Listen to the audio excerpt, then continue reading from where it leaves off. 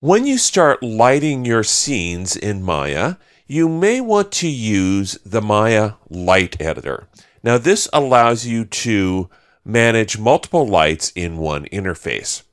So we can find it in one of two places. We can go under Windows, Rendering Editors, Light Editor, and we also have a very handy button here on the interface.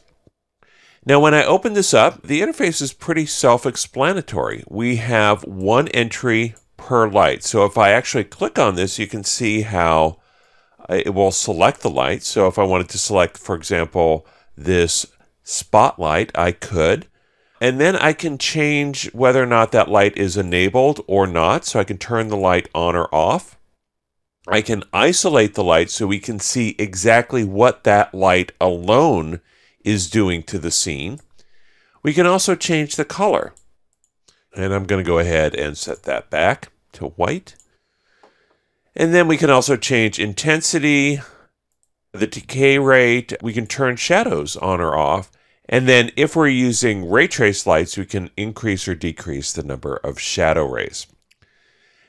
So this is a really great way to manage multiple lights in your scene.